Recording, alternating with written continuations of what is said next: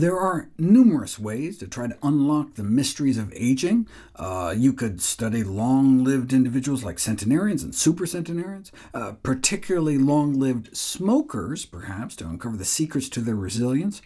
Or you could go in the opposite direction and study short-lived people, tragic, accelerated aging syndromes like progeria, where children age at 8 to 10 times the normal rate, wrinkling, balding, and then typically dying around age 13 of a heart attack or stroke. Or you could study long-lived animals. There are mammals, such as the bowhead whale, that can live hundreds of years. There are oysters and clams whose hearts can beat over 1 billion times over its 5-century lifespan. What accounts for the 10,000-fold range of lifespan in the animal kingdom? Most of the aging pathways identified as the hallmarks of aging were established using so-called model organisms, such as yeast, worms, flies, and mice, simpler species that may nonetheless offer insights due to the remarkable conservation of common aging mechanisms through the eons of evolutionary time. Aging used to be considered simply too complex to study, a constellation of internal and external influences too complicated to disentangle. But then, the game changer, the discovery that a single gene mutation could dramatically prolong the lifespan and youthful state of a tiny worm known as C. elegans. C. elegans has since wormed its way deep into the study of longevity. It seems we shared a common ancestor about 500 million years ago, and to this day we still share about half their genes. With a lifespan of only 2 to 3 weeks, their fast turnover allows researchers to rapidly assess the effects of genetic or dietary tweaks, unlike humans, who are described as not an easy-to-study system, both for ethical as well as for practical reasons.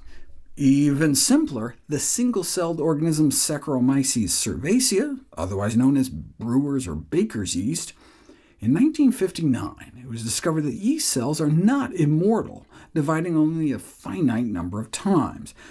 They are even more evolutionarily divergent, though. We haven't shared a common ancestor with brewer's yeast for more than 1 billion years, and only have about 30% of their genes in common at this point, but their microscopic size and even faster turnover allows for high-throughput systems able to screen through more than 1,000 different compounds a day for potentially lifespan-extending properties. And even if those yeast longevity compounds fail to translate to extending human life, yeast researchers argue they could still be useful for brewing extra beer. Yeast have a lifespan that can be measured in days, worms in weeks, fruit flies, another common model, in months, compared to mice that can live for years. But mice and men were one as few as 75 million years ago, arising in the mammalian explosion short after the resolution of the asteroid v. dinosaurs matchup. Mice share about 85% of their genes with humans. Granted, it's an important 15%. Humans are not just more complex anatomically than rodents, but more complex even on a cellular level. Extrapolating data from lab animals is infamously fraught with difficulty. Fewer than 1 in 10 cancer drugs that seem to work in mice even make it into human clinical trials, and hundreds of seemingly promising Alzheimer's drugs have similarly been lost in translation. As one review in the journal Trends in Biotechnology put it, humans are not huge worms or big mice. We are, however, big primates. Rhesus monkeys are also used in aging research, though can live up to 40 years, stretching research timelines. Their DNA is 93% identical to humans, though as similarity increases, so too do ethical concerns regarding experimentation.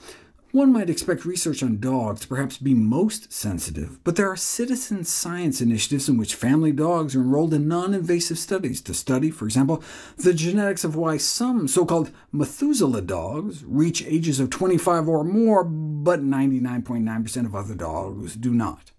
For example, mixed-breed dogs live more than a year longer than the same-sized purebred dogs, who can be plagued with certain genetic disorders. Aged pooches suffer many of the same ravages of aging: arthritis, cancer, cataracts, kidney problems, muscle loss, etc.